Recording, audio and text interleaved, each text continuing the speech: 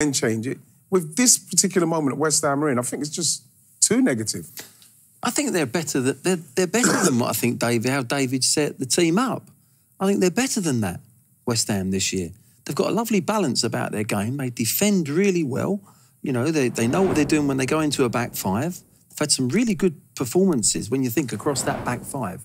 Cresswell and Dawson and, you know, right across there. And I think, you know, they've got some players of creation. They just sometimes just need to trust them and say, let's go and attack a team because we are good. I've seen them play different to Man United.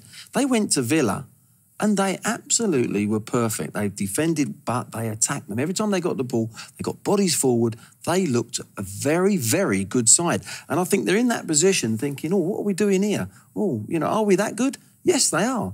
You know, United, I think, deserve to win the game overall. But I just think their intent's got to be a little bit more positive in some games. They haven't got the belief that they should have. Interesting. We shall get into that in a moment. But that has rounded off Sunday's Premier League action that began with a huge win for Brighton at the bottom. 2-1 at Southampton, a thumping one for Leicester over the bottom club, Sheffield United 5-0. Kelechi Iheanacho getting a hat-trick in that game.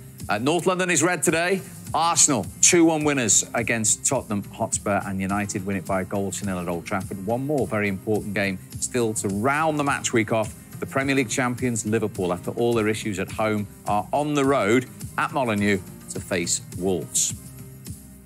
So confirmation, Manchester United go back into second, 14 points behind the leader City with a game in hand, a point ahead of Leicester, having played the same number of games. But you can see that gap now between fifth and second as far as they're concerned, significantly 9 points. West Ham stay there on 48 points. West Ham are still 3 clear of Spurs, beaten in the North London derby. Liverpool can go above Jose Mourinho's side if they win at Molineux tomorrow. Arsenal, 4 points behind Spurs now.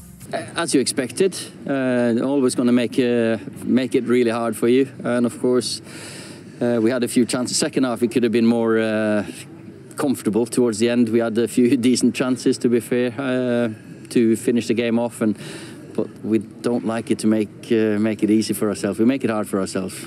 It's about not giving them turnovers all the time. First 15 minutes, we kept giving the ball away every time we attacked, and that's you don't build pressure, you don't build momentum. They counter-attack, and it's like end-to-end game. So it's about calming the heads down, get more composure, play, and then eventually you'll get chances, and hopefully you can take them. We didn't, but it was a good set play and we scored. Had a few injuries, but the ones who've played, they've performed. Big week, Europa League and FA Cup, so we're looking forward to getting a few players back, hopefully for Thursday, and then hopefully put a good performance out. Defeat in 23 games now for Manchester United. The table says, Michael, they're the second best team in the Premier League at the moment. They are the closest to Manchester City. Just are they, do you think, consistently? Oh, that's a good question. It's taken me 6 hours. Yeah, the table obviously says it, so you've got to lean with that. I still watch them and try to fathom out what is a Manchester United style. What does Ole Gunnar Solskjaer tell them before the game? Do they, you know, because to me the team actually sits there and it looks like they've got counter-attacking off to a T. I think they're a fantastic counter-attacking team. Still have questions about them when they're playing against, you know, teams that like to sit and defend. And don't get me wrong, that's not easy to do. It's not easy to break, you know, 11 men down. But I still don't see you know, when I close my eyes and think of Manchester United, I know what they used to look like 20 years ago. You just knew what Manchester United were. Now, I still think they're a work in progress. So I think second best in the league. Possibly, probably, but I don't think anybody's, you know, Man City are far and away. Liverpool are the second best, really. Liverpool are the second best. Though, are they? Well, not in recent weeks, but they are. I'd say they are the second best team. When they're 8th? Yeah, but I still think they are. They're Europe, you know, they're recent European champions. No, not the way they're playing now, Mick. Not the way they're playing now. You can't. You got to do it on Stop laughing when you're talking. No, I'm not laughing. No, you're trying to wind me up. No, listen, they're reigning a Premier League champions, so they're still, you know, a very good team. They're just in a bad patch. Chelsea are looking good as well. I don't know. You could argue, like obviously we're doing now, if they're the second best. Debating, I think. Yes, yeah. Debating. Where are you on the current Manchester United team then? A little bit similar to Michael. I think they're a side that the counter, they've got players, individual flair. When they've got a bit of space, people like Rashford and Greenwood, when they've got some space, they'll use it and they'll punish you. When they've got to open a team up, that's where I think there's only Fernandes that's got a pass in him in many ways, and they're finding it hard. They relied in the end on an own goal, a set play. They created a couple of good chances. They're not clinical enough when it's tight, when they're under pressure. So if a team's going to defend deep, and like West Ham did, particularly first half, you know, those chances, you're always going to be under pressure. When you're counter-attacking, you're going to get space. That you're sucking the team onto you to hit, and they've got pace in the team. So when you think about Martial, Rashford, Greenwood, for instance, James, they're all decent, more than decent, when they've got space and it's the game, the pitch is open, what I call open, you're 1v1. Now, that doesn't always happen against teams. Teams are going to bang... Rarely. Yeah, against Man United. Against the top teams. Maybe you might do that to City. What they did and what they did to City is a prime example. In Europe, they might be able to do it, but when they've got to unlock a defence, they're still not quite there. I'm with Michael. I'm not like thinking... I see Chelsea as a team with their shape and they know what they're doing and there's an identity more than perhaps Man United at this moment in time. I think that's the word, identity. That's the word I was missing before. I like Manchester United. I think they're very, very good, and I think they can go to anywhere. We've seen them go to the Etihad in recent years and win. They can beat anyone on the day, and they've got unbelievable players. You know, Pogba's probably another one that can unlock a pass. But that identity, I'm still waiting for it to develop into something that I think, boom, that's Manchester United. That's what I'm looking at now. I think when you look at like the chances, we know that they are counter-attacking side. That's what they do. We see they don't break teams down very well. And even like Ole Gunnar Solskjaer said there, first 15 minutes, even when they get into a position where they should be confident and going at teams at home, they give the ball away. The last pass is sloppy and stuff like that. And then you get chances like what Rashford had, which you take those chances, the team have to play differently. Maybe have to come out, you might maybe get a little bit more space, but excuse me, when that doesn't happen, they just stay in like West Ham did, and then it's very difficult for them to break down. But when you look at the way that they are playing and what they've done under Ole Gunnar Solskjaer, he's the best. Since Alex Ferguson, he's the best manager. What they've done, they haven't won anything, but you know what I mean. They have got to a stage with all the managers that they've had up to this point where he has performed the best out of them. He needs to win something. There's a lot of changes happening at minute, Gaffer, but for me, they still need more than just Bruno Fernandes to unlock and create something. See there, that move we've just put together there, Fred had 30 yards of space to turn on it. He's threaded a good ball through to Fernandes, who's got space. Then that's where they're dangerous. That's when they've got time and space. For me, at times, I wonder whether they need McTominay and Fred playing square and in that deep position. There's got to be games where you could say, I need more creation. Somebody, you know, if Fernandes isn't on his game, who else is going to open this team up? And I think this time, you know, is it Van der Beek? He hasn't shown it yet, but he hasn't really been given a chance. No. If Pogba's out of the team because he's injured, if he's not going to get a chance, then when is he going to get a chance? But it always seems that they want to play these two holding players, that's it, and then we'll go from there. And there's certain times I think you need a bit more than that because you can't keep relying on an own goal or a set play. The facts are, they've, 1 in 21? You said 1 in 21? They've lost. 23. Since they've lost. I mean, you can't knock that, can you? And they're second in the league, but there's still something missing there, big time. I think you look at, as well, with Van der Beek, Donny Van der Beek, we're talking about somebody that from the age of, 8, 9, when he's at Ajax, he's built on a possession-based kind of game. So even that sign, you have to say, he is a very, very good player. But how can you play in this Man United side the way he's been brought up to play when they're not a possession-based side, they're a counter-attacking side? So then you look at him and you think, well, how's he going to come in and all of a sudden make a difference? Now, I've watched him a few games and he's tried to get into that 10 space where he's in the spaces to try and make, but it's not happening for him because they're not keeping the ball long enough for him to move and do his thing. So it's going to be something that is going to be interesting to watch with Man United because going forward, they cannot continue playing like they're playing and hoping that Bruno Fernandes is going to do something. Because at the moment, if you look at him as well, he's looking a little bit tired. He's looking a little bit leggy. So You know, they're asking a lot of him. So something else has got to happen. Pogba hopefully coming back. But, like, they need something more than the way they're playing because, like I say, I don't know what their identity is either. Glenn says something missing. If hypothetically, he could go out and buy one big player, like City did with Diaz, the big change from last season, when they got Ruben Diaz, where, not who, but where would that be? What type of player would make that difference to Manchester United to get them closer to the top?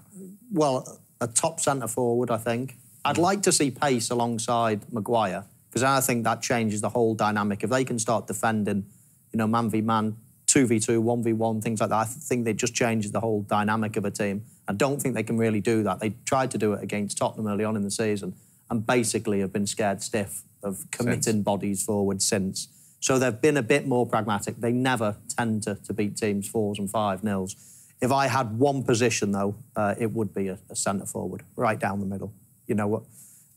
There's one that's on everybody's lips at the moment that a lot of teams actually need. Every club, isn't it? Every club. Well, Haaland is obviously the name in question, and virtually every big team at the moment needs a centre-forward. There's so many teams out there that need one. He is going to be hot property when he becomes available, if he becomes available. If you were the manager of that United team now, would that be the top of your priority? Yeah, it would be, yeah. I think it's got to be. You need a young Cavani.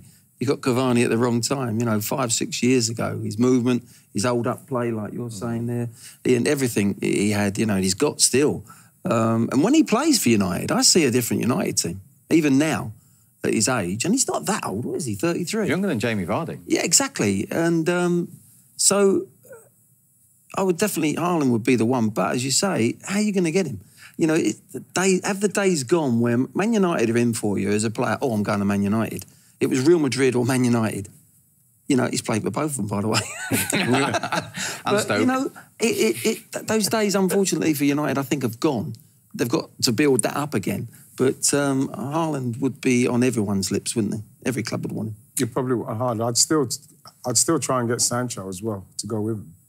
If you can, I envisage it. If you could have a Man United side that had Pogba, Fernandes, Haaland, and Sancho, you know what I mean?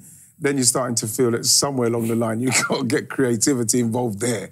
You know, because like my problem with Man United is when I watch them is that they don't keep the ball well enough in that last third where the creativity is needed to open a West Ham up, move defenders around, a link man like the forward who can hold it, keep it there on the edge of the box, play it in and around, someone like Fernandes who can slip it into little spaces, and then all of a sudden you can counter-attack or you can play through them.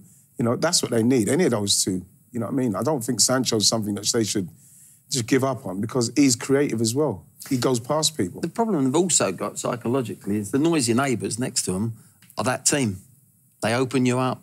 Even if you bank up against them, they've got the ability from left, right and centre, so many different players, City, to open teams up. And they're their big rivals as well. You know, so they're always at the moment going to be just under that bar because that bar is so high. City are setting that sort of style of play that United used to have back in years ago. City have taken over that mental. Take City out of it and we're drooling over Manchester United. The great run that they're on, they'd be top of the league. We'd all be saying, wow, they're back. Very hard to beat. You know, got pace up front. We'll be talking in a different way. The problem is, as Glenn said, we're comparing everyone against one of the best teams we've ever seen. So, you know, inevitably we're going to be nitpicking, saying they could get better here and they could get more creativity because we're seeing it week in, week out from their neighbours. OK. And you say today that they had to rely on an own goal. It came from a set play.